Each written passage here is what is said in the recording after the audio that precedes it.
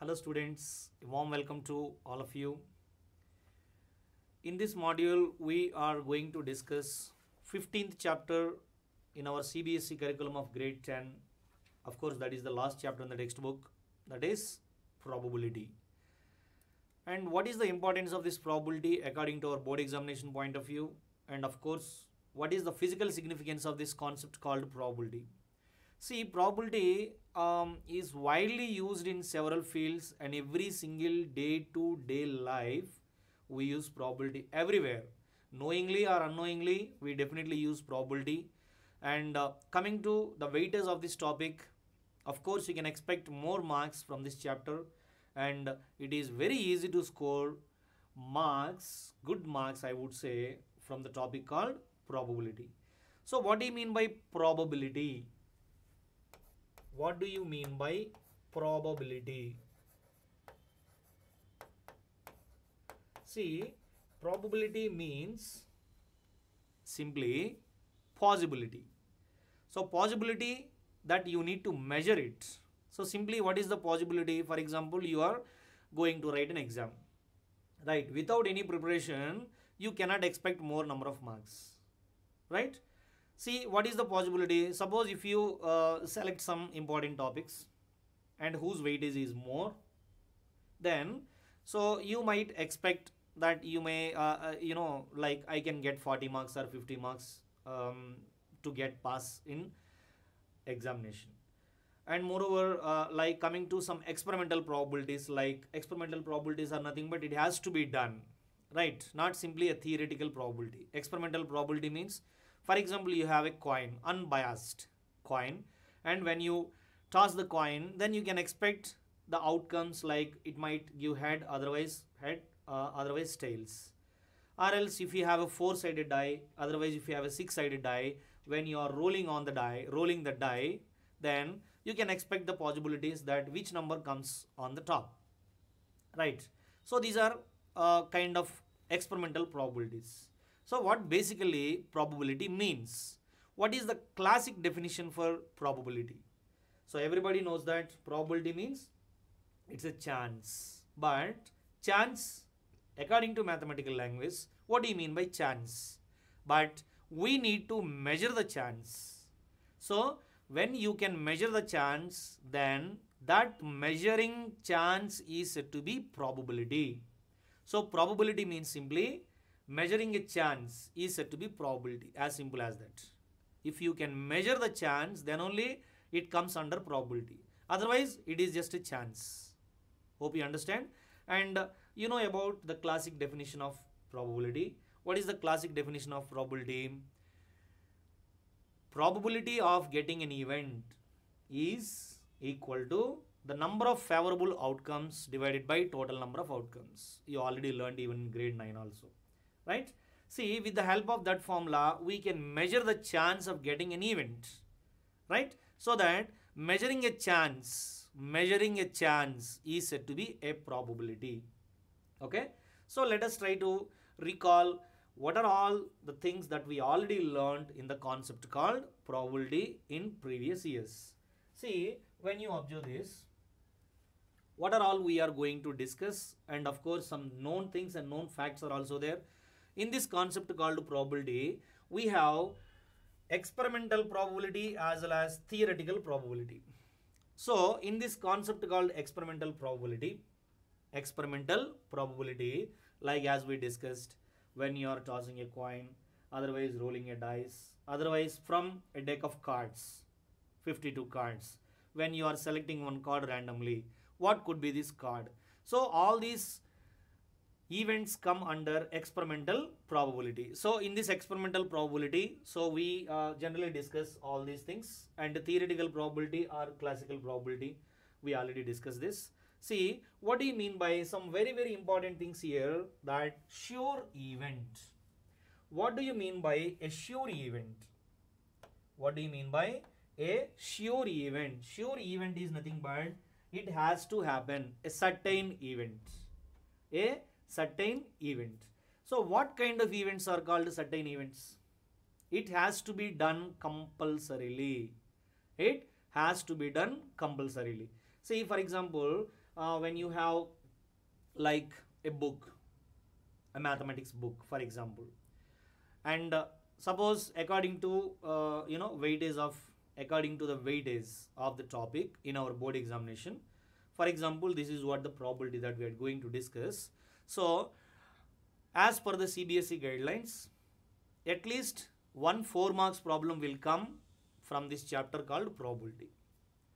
So if you see the board paper, then definitely you can find one problem definitely from the chapter called probability. So that is what called sure event. It will happen definitely.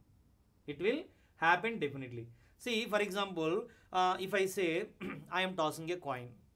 When I am tossing a coin, I would say it gives either heads, otherwise tails. Suppose if I say surely it will give head, then it is not a sure event, because we cannot exactly say that it gives tails, otherwise it gives heads all the time. It might give head, otherwise might give tails. So that kind of events are not called sure event. Sure event or certain event means it has to happen. You understand? Right. So, and equally likely outcomes. This is what we just discussed. Equally likely outcomes are nothing but when you are tossing a coin, otherwise when you are rolling a dice, otherwise when you are picking one card randomly. Then when you are picking one card randomly, then the probability of picking one card randomly is either it can be 1 or it can be 2 or it can be 3 or it can be a kings. So that there is equal number of chances of getting every single object or every single item. So those kind of events are said to be equally likely outcomes. Those equally likely outcomes will happen in such events, right? And coming to the event, we already discussed. Event is nothing but then experiment is happening. That is what called event. For example, dropping when you are rolling a dice. So rolling a dice is an event. And when you are tossing a coin is an event. So an event is happening, then you can identify outcomes. They are possible outcomes as well as the total number of outcomes, right? So that is what called event. And a random experiment, when you are experimenting, so randomly it is happening. Randomly it is happening is nothing but you are not fixing something to be happened. So it happens randomly, right? And coming to, for example, sample space. What do you mean by sample space? When I am rolling a dice, then my outcomes are going to be either 1, otherwise 2, otherwise 3, otherwise 4, otherwise 5, otherwise 6. So any one of the numbers will come on the top face of the dice. So all these numbers come under sample space. For example, when I am tossing a coin, I might get head, otherwise tails. So that sample space is going to be heads or tails. This is what called sample space. So sample space means what are all the possible outcomes. The collection of all possible outcomes, otherwise the set of all possible outcomes, is called a sample space. Okay. So these are favorable outcomes are nothing but my favorable outcome when I am tossing a coin, maybe head, otherwise maybe tails. So they are favorable outcomes. So these are all the things we are going to study every single time in the concept called probability. And in this probability, we discuss about a few things. So these are all the points that you will have to remember. So what are the points here? Probability is the quantitative measure of likelihood of occurrence of an event. A measure of chance. So when you can measure the chance, quantitative measure is nothing but this probability has to happen this much. This is what the number is, the probability of my event. So that is what called quantitative measure. Okay. And what is the classical definition of probability? Probability of getting an event E is equal to number of outcomes favorable to E or number of favorable outcomes to E divided by total number of outcomes is called probability of getting an event.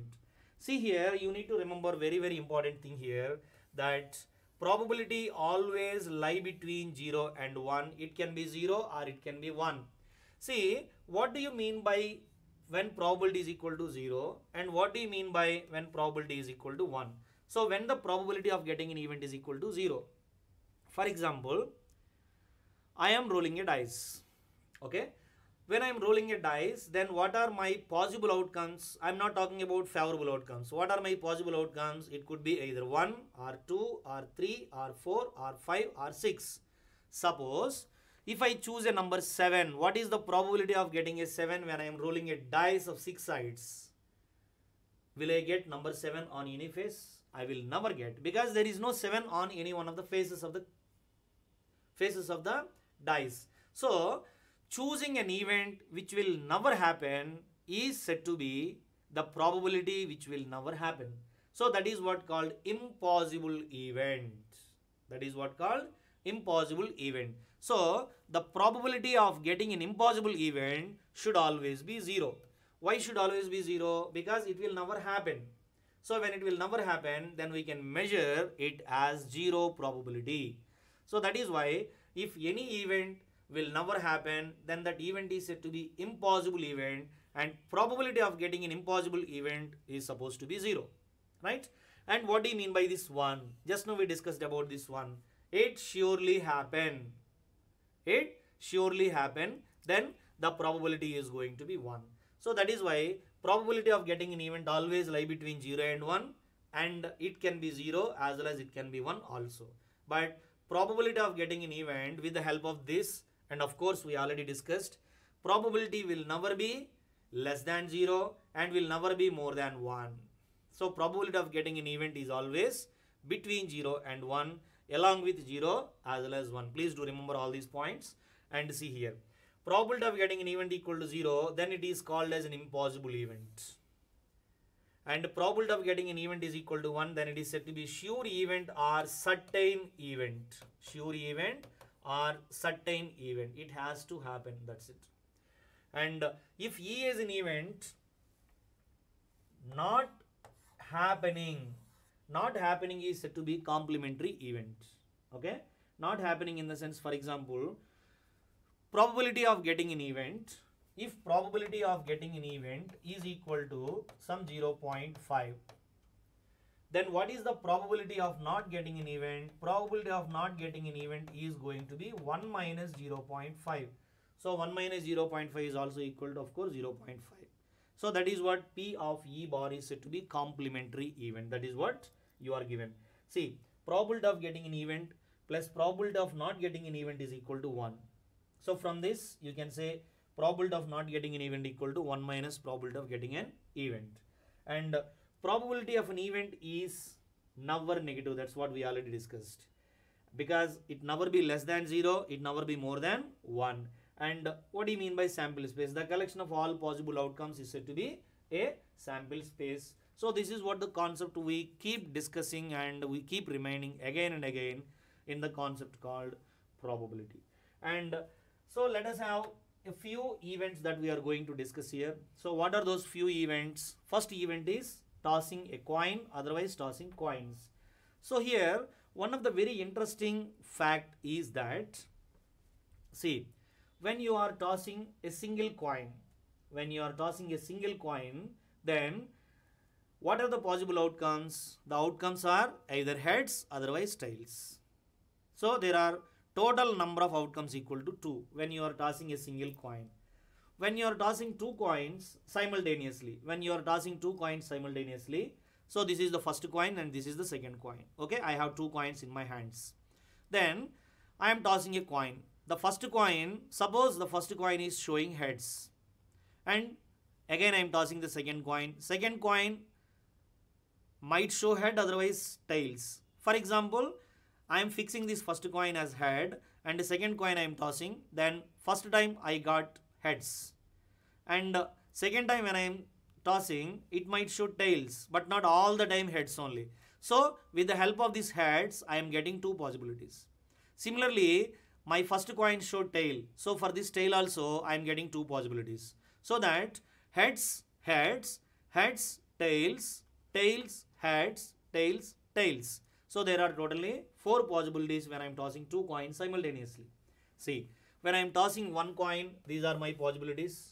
And when I am tossing two coins, these are my possibilities. When I am tossing 3 coins, in the same way, I get these possibilities. And when I am tossing 4 coins, these are the possibilities. But if I would say one very important thing that you need to understand here, so that very important thing is, for example, when I am tossing 2 coins or when I am tossing 1 coin, first tossing number of coins. See here, this is number of coins and total number of outcomes. Total number of outcomes. So when I am tossing 1 coin and when I am tossing 2 coins, we already just discussed about this. Suppose if I toss only 1 coin, then the number of outcomes is equal to 2. They are heads and tails. When I am tossing 2 coins, what are the number of possibilities? There are 4 possibilities. What are those 4? Heads, hammer, heads, heads and tails, tails and heads, tails and tails. So there are totally 4 possibilities. When I am tossing 3 coins, I get number of possibilities equal to 8. When I am tossing 4 coins, when I am tossing 5 coins, when I am tossing 6 coins, when I am tossing n coins, what about the number of possibilities? We can easily identify the relationship between the number of coins that you are tossing as well as the number of outcomes, total number of outcomes. See here, a coin has 2 faces. A coin has 2 faces. With the help of that only information, I am going to understand what is the total number of possibilities. See, this 2 can be written as 2 to the power of 1 and 4 can be written as 2 square and 8 can be written as 2 cube and 4. When I am tossing 4 coins, the number of possibilities is equal to 2 power 4. And similarly, when I am tossing n coins, the number of possibilities is equal to 2 to the power of n. As simple as that. If I am tossing n coins, the total number of possibilities or the total number of outcomes is going to be 2 to the power of n. But please do remember here, what is this 2 here? 2 is going to be number of favorable outcomes, whole to the power of n. This is what is only the standardized and general formula in order to find the number of outcomes when you are tossing the number of coins, right? So when you are tossing 1 coin, you get 2 power 1 possibilities. When you are tossing 2 coins, the number of possibilities is 2 square. When you are tossing n coins, the number of possibilities is equal to 2 to the power of n. Please do remember this. And after that, we have already discussed about coins, and then I am going to explain you about what it is, dice. And you know about dice, they are 4-sided dice as well as 6-sided dice. So 4-sided dice are tetrahedrons. So when you are tossing a 4-sided die, each side is numbered 1, 2, 3, 4. So there are totally 4 possible outcomes. See, there are 4 possible outcomes. This is 4-sided dice. But when you have a 6-sided die, then the possibilities are 1, 2, 3, 4, 5, 6, because there are 6 faces. Okay, so when you are rolling the dice, then you might get 1 on the face, on the top face, otherwise 2, otherwise 3, otherwise 4, otherwise 5, otherwise 6. See here also the same thing. When you are rolling a single die, what are the favorable outcomes here? The favorable outcomes are going to be 1 or 2 or 3 or 4 or 5 or 6. So the total number of favorable outcomes are going to be 6, because you are rolling a single die. But when you are rolling 2 dice, then what are the possibilities? And how do you estimate these possibilities? See, it is very simple that I can explain you by using a simple example, taking a die. See here, the dice are like you are having 2 dice. Okay, so I am taking the dice, first die, so dice 1, and second one is dice 2. Okay, here for the first die, the numbers are 1, 2, 3, 4, 5, 6.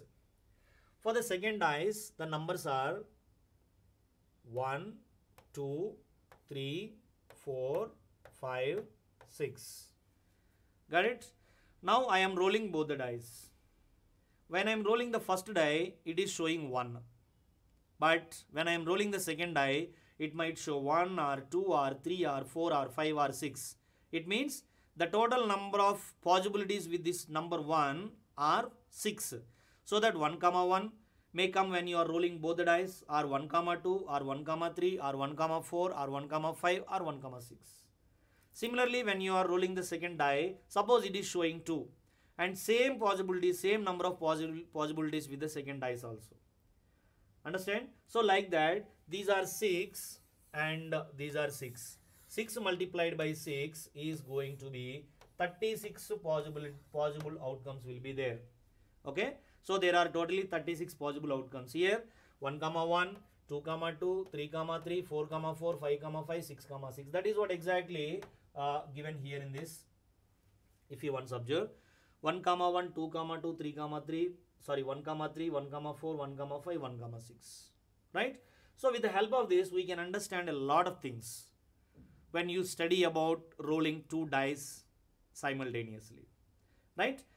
Here I would like to tell you one very important thing, that when you are tossing a coin twice, when you are tossing a single coin twice, otherwise when you are tossing 2 coins at a time, the outcomes will be recorded same. I repeat, when you are tossing a single coin twice, when you are tossing a single coin twice, otherwise when you are tossing 2 coins at a time, then the outcomes will be recorded as same. And simultaneously, when you are rolling a single die, when you are rolling a single die twice, otherwise when you are rolling 2 dice at a time, the outcomes will be recorded as same. Hope you understand the concept. Right. So this is about the number of, the total number of outcomes. And here itself, you can understand one thing, that what are the possible outcomes? How many number of possible outcomes will be there when you are rolling a single die or when you are rolling 2 dice? See here, number of dice and total number of outcomes. Total number of outcomes. So when you are rolling a single die, if there is a single die, then what are the possibilities? 1, 2, 3, 4, 5, 6. So there are totally 6 possibilities.